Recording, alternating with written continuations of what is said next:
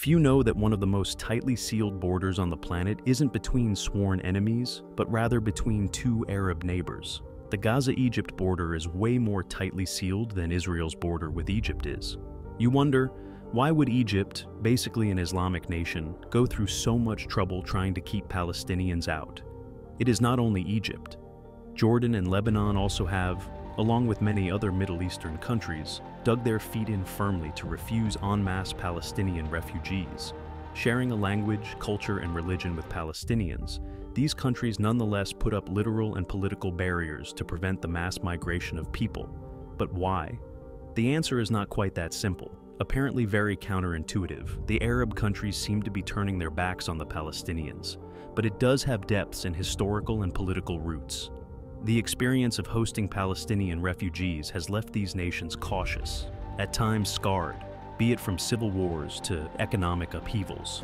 In this video, we go deep into how historical events sculpted the refugee policies of Egypt, Jordan, Lebanon, and beyond.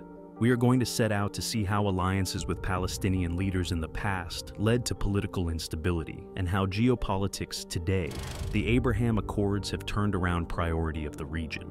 Reluctance to accept refugees is not all about borders. It's about survival, stability, and national security. Join us as we go back to why the Middle East, which was once for the Palestinian refugees, changed course. The Palestinian refugee crisis originally arose from two of the most important events in the Middle East, the 1948 Arab-Israeli War and the 1967 Six-Day War. Following the creation of Israel in 1948, an armed conflict ensued that led to over 700,000 Palestinians being forced to migrate from their homelands. They moved into bordering countries like Jordan, Lebanon, Egypt, and Kuwait. While some opened their borders, it very soon became much more than a humanitarian gesture.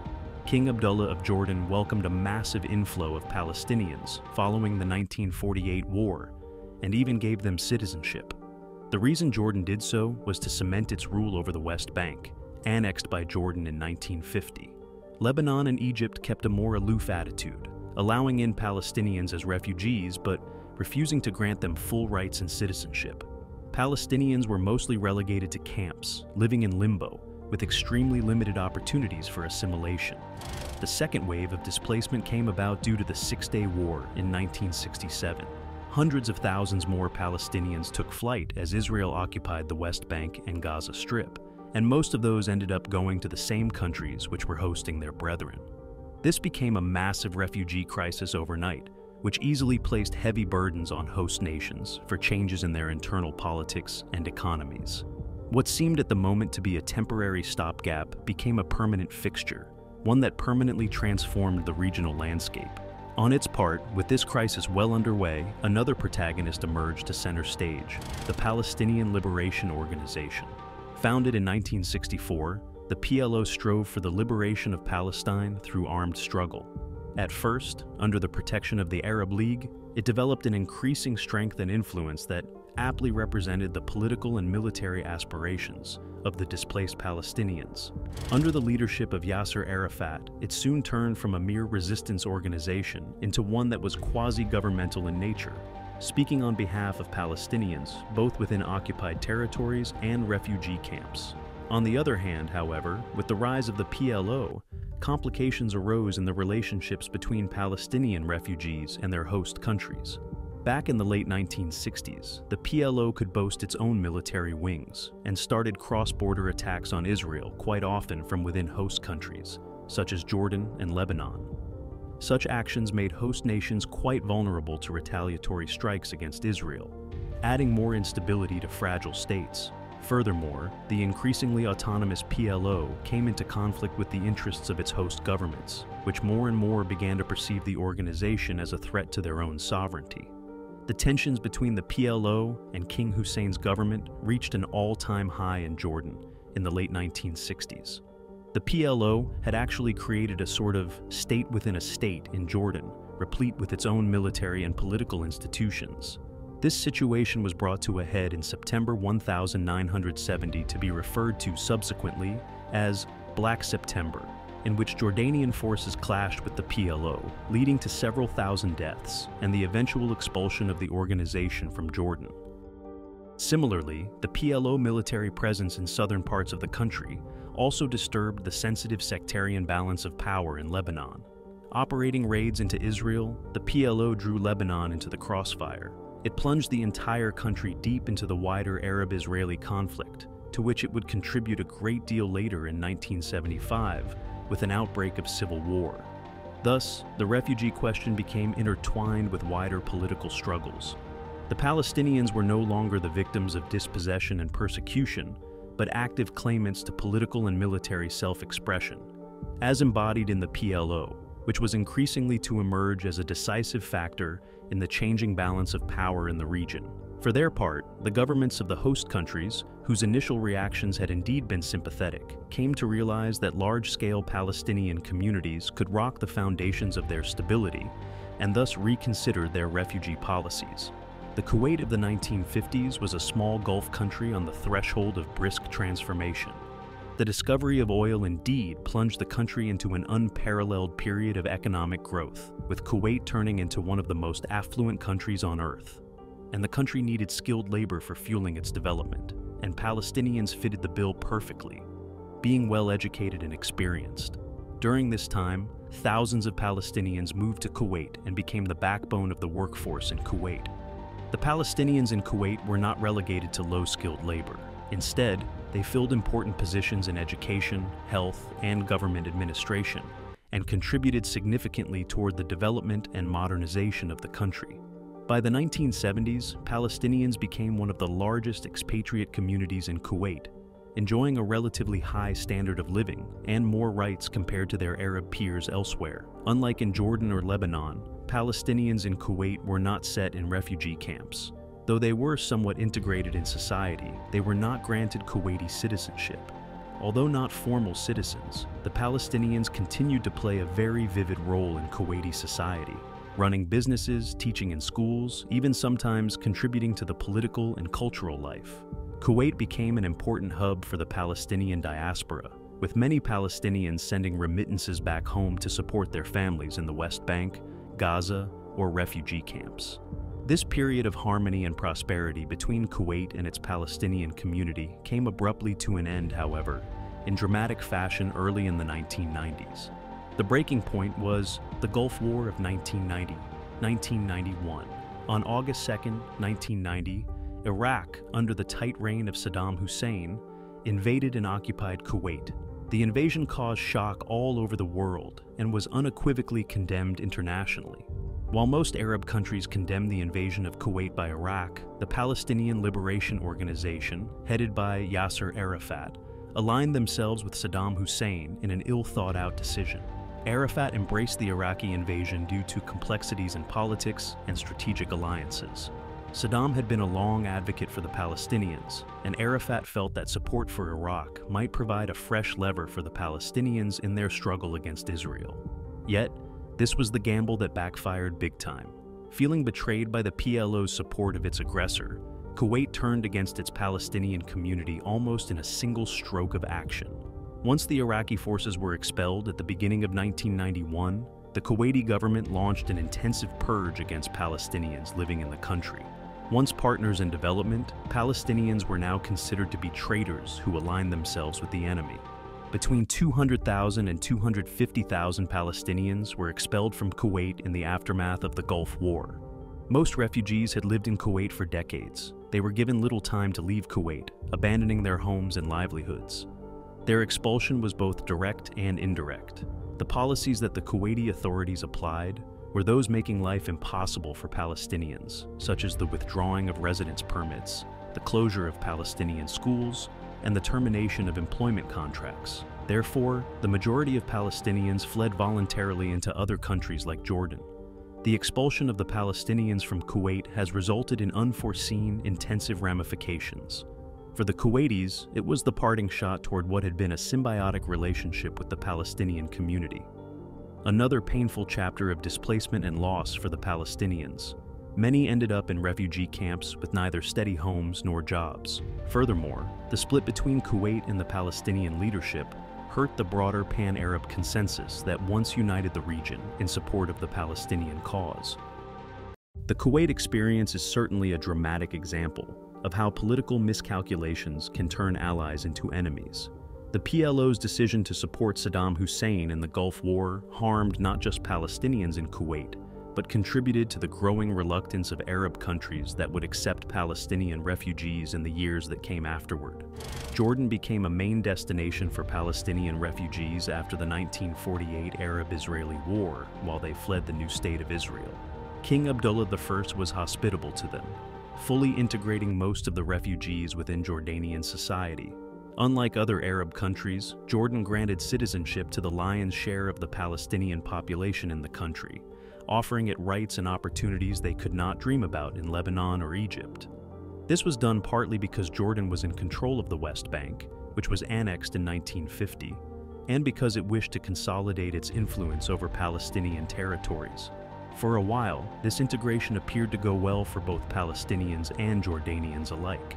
The former became an important constituent of Jordan's population, contributing towards its economy and social fiber. During the 1960s, when the Palestinian Liberation Organization began to take a leading place in the news in the Middle East, things started to deteriorate. What until then had been a political organization, under the iron fist of Yasser Arafat, the PLO started asserting itself more and more as a military force. Jordan's now substantial Palestinian population supported the PLO, and the organization soon established a significant base of operations inside Jordan. The organization made use of Jordanian soil to attack against Israel, and the resultant Israeli retaliations, coupled with this, inspired the unstable circumstances inside the country. Things became even worse in 1970 during what was called Black September. The PLO had become quite free and even military enough to parallel King Hussein himself. These tensions finally exploded into violence as several planes were hijacked by the PLO and diverted to Jordan. On orders from King Hussein, the Jordanian army launched a full-scale military campaign with the express purpose of forcing the PLO out of Jordanian territory. The fighting lasted nearly a year and claimed thousands of victims, the majority of whom were Palestinians. Black September marked a turning point in Jordan's refugee policy. These violent clashes showed the dangers of allowing such a powerful, militarized group to operate within the country, and Jordanian authorities were thereafter gun-shy about taking in large numbers of Palestinian refugees. Although Jordan still hosts a significant population of Palestinians today, the violence of Black September created a deep-seated mistrust between the Jordanian government and the Palestinian leadership. That continues into Jordan's cautious approach with the Palestinian refugee crisis, spending more time on internal stability than on expansion regarding its role within the Palestinian cause. All these factors make the delicate balance of religious and ethnic communities the most unremittingly fragile spot in Lebanon's political configuration. Throughout the early 1970s, this fragile state of balance was severely disrupted by the growing presence of Palestinian refugees, and, more so, of the Palestinian Liberation Organization. Forced to leave Jordan subsequent to the events of Black September in 1970, the command structure of the PLO moved to Lebanon, quickly establishing an authoritative military and political presence. By so doing, it would have bases in southern Lebanon that it could use to attack Israel, using Lebanese territory as a base for its operations. The PLO's arrival in Lebanon precipitated a sea change in the country's internal affairs. Lebanon's population was already divided among several religious sects. Added to this was a large influx of Palestinian refugees, many of whom were pro-PLO.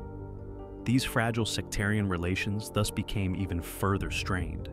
It allied itself with the Lebanese Muslim factions, primarily Sunnis, who remained somewhat marginalized by Lebanon's sectarian power-sharing system that privileged the Maronite Christian elite.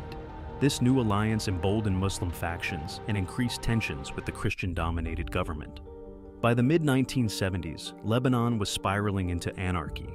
The PLO acted with so much autonomy that it turned southern Lebanon into a virtual state within a state, where it conducted its military operations and administered Palestinian refugee camps.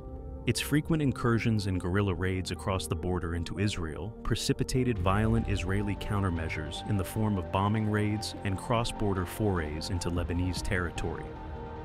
These tensions between the various Lebanese factions boiled over into an all-out civil war in 1975. The causes of the war were manifold, but without a doubt, the PLO did heighten the violence with its militarized presence in Lebanon. This engaged Palestinian factions, hand in hand with other Muslim and leftist factions, in a battle against the Maronite Christian militias and the Lebanese army. This internal conflict not only ripped the social and economic fabric of Lebanon, but also involved external powers, including Israel and Syria, in its vortex, making the conflict explode further. The siege of Beirut was brutal, heavy bombardments and widespread civilian casualties. Under heavy international pressure, a U.S. brokered agreement was reached, enabling Yasser Arafat and the PLO leadership to evacuate Lebanon and resettle in Tunisia. The temporary reduction in pressure upon Lebanon resulting from the PLO's departure belied the fact that the damage had already been done. The Lebanese civil war raged until the year 1990, claiming approximately 120,000 lives and leaving the country in ruins. It brought the Lebanese infrastructure to a miserable state and entrenched sectarian divisions, which still continue to harass the country. Such was the position of the PLO in Lebanon, and such the role of the latter in this civil war, that it stands out as a grim reminder of how the juncture of an external conflict with internal vulnerabilities can destabilize a nation. More than a decade since it left, the reverberation of its time in Lebanon still echoes in the country. Hundreds of thousands of Palestinian refugees remain in grossly overcrowded camps in Lebanon, with scant rights enjoyed and less hope for integration. The Lebanese government, not wanting to repeat past mistakes, has kept tight control over these camps, fearing further destabilization. The Abraham Accords signed in 2020 have been an epochal shift in new geopolitics in the Middle East. They fundamentally signal a different approach by the Arab world toward the State of Israel. Most Arab nations, backed by the principle of pan-Arabism that places a higher value on Palestinian liberation, had pursued and adopted a common stance for decades against the recognition of the State of Israel. These agreements, brokered by the United States, saw the UAE, Bahrain, and later Sudan and Morocco normalize relations with Israel by bypassing the long-held expectation that peace with the Palestinians must come first. This reflects the broader change of priorities across the region. For countries such as the UAE and Bahrain, a more local focus has tuned toward economic progress and modernization while seeing stability in the region. For them, the Palestinian cause, though important, has become largely symbolic and no longer informs their foreign policy. It is fair to say that the economic benefits of cooperation with Israel, especially in the technology, security, and tourism sectors, override ideological commitment to the cause of Palestinian liberation.